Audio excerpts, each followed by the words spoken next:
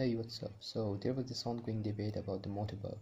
Some people think that it's only visual while others continue to use it believing that it actually does more damage. So today we're going to find out.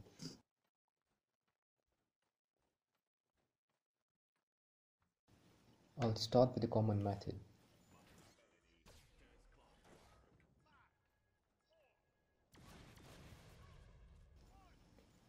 And this is the amount of damage done.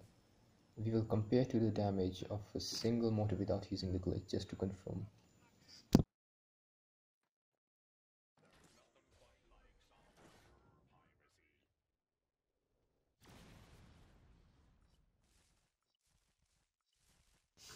Looking at this, I think it's safe to say that both have an equal amount of damage, as some of it was also absorbed by plant blocks in the first try. This time I'll create a longer horizontal chain for testing the bug.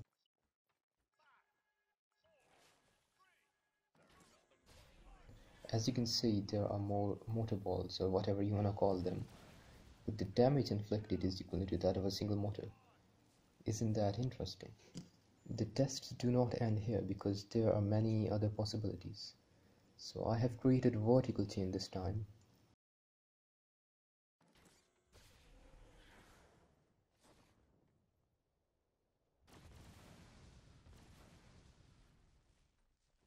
And surprisingly, it did more damage.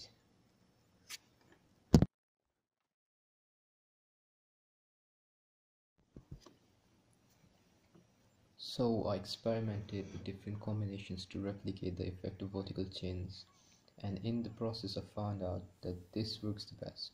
Basically, you just have to crouch and aim at a 45 or 60-degree angle from the ground so that this happens. It creates a duplicate in the upper plant block as you're pretty much throwing it through it, and furthermore it drops outside at a distance.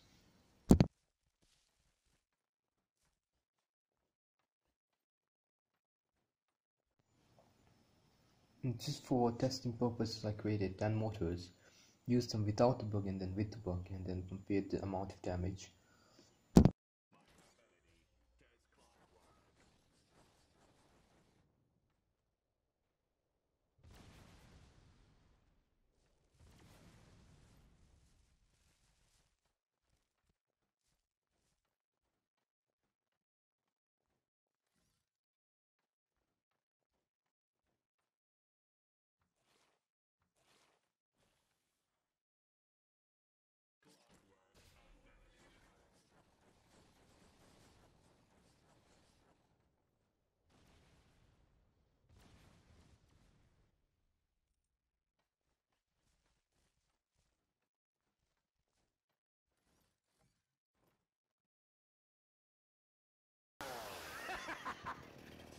Now that's a lot of damage!